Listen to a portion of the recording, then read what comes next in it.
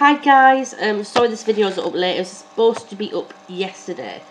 Don't mind the listener, she's fell asleep. She's going to sleep for the night. It is 6:30 and she's fell asleep. So don't mind me either. The vlog, this video was meant to be up yesterday, but everything was going wrong. I swear. I felt really ill yesterday with a cold. I feel much better now. I made a herbal remedy. I feel better now. The internet went down. Oh my god, everything went wrong.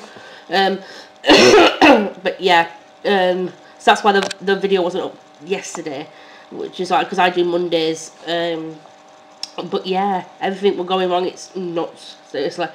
Right, this excuse me. This week's video. Just let me zoom in a bit. Look at the state of me. This week's video is about being an empath and how to deal with it. Basically, what an empath is someone that can feel other people's emotions and pick up on things that are going around, like in the atmosphere, basically. I am an empath, which, sorry, that was my phone. I'm an empath, and I didn't actually understand what it meant until this topic came up. Because excuse me, I've got an itch. I always used to feel like this all the time, like I would know if someone's had an argument in a house, if I've gone to a friend's house, I know if someone's had an argument because I'd feel it in the atmosphere when people were there, and then I started to feel horrible and how they felt. And I always feel, it's weird, but this happens to me. I can feel what other people are feeling from a distance as well. If you remember October Rain, she was on here for a while. I picked up on something that was wrong with her, and she's like, "How did you know that?" I'm like, "Yes." I pick up on all kinds of stuff. I pick up on if my sister's not feeling well, if my mum's not feeling well. I can pick up on atmosphere that's coming from next door, basically. Oh, my computer's acting dippy today. So yeah, it can be hard sometimes. Like I can pick up on people that are upset, and then I feel horrible. One thing that happened today that really got my, oh my gosh, I felt what this person was feeling, and put it bluntly, it nearly made me cry. I felt sick and scared. Well, I'm not scared of nothing basically, but I felt this person's fear. If you didn't read my status on Facebook, oh my gosh, you're going to be shocked at what you're going to hear now.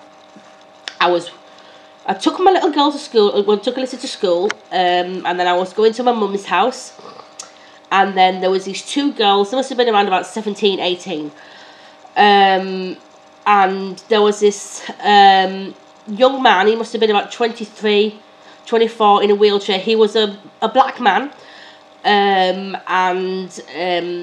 not that it's got anything to do with the colour of the skin, but you know what I mean, just describing what happened. It was a black man, and he obviously had learning difficulties, but he was able to get about by himself in his wheelchair. Wait for it, guys, seriously.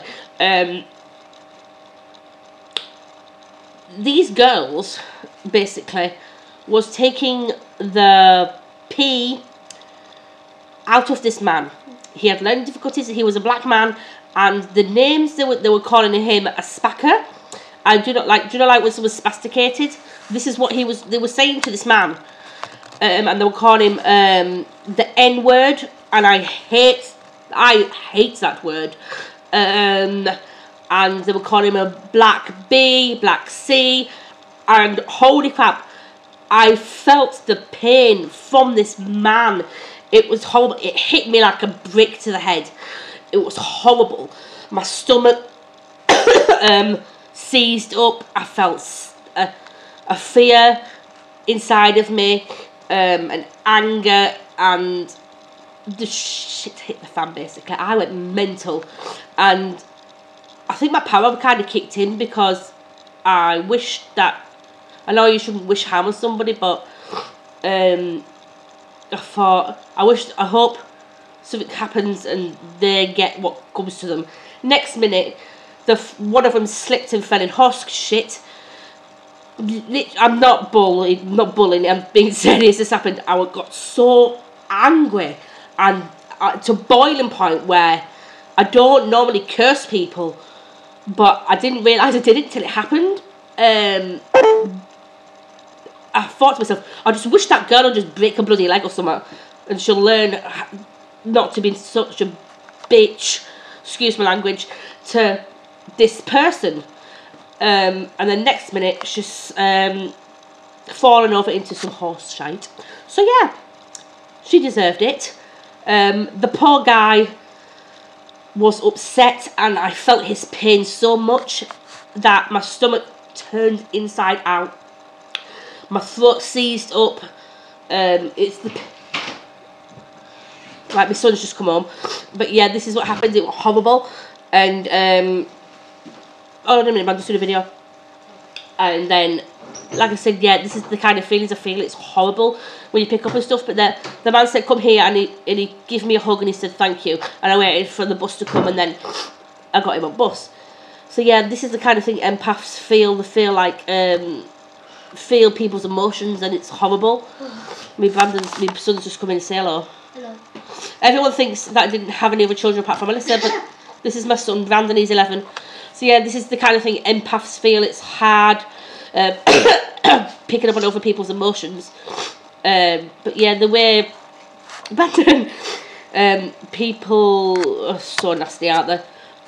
But yeah, the way I can deal with it is I like to be around nature. And Brandon, I'm doing a video.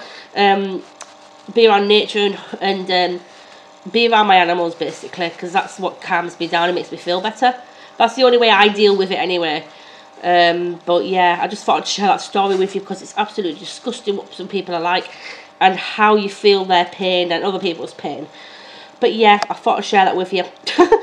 I swear, some people are so pure evil, it's not even funny. But yeah, that's how empaths feel. They feel other people's emotions and pain. Brandon's in the background laughing at me. He's a monster. Right guys, I'm going to go now, okay? Bless you be.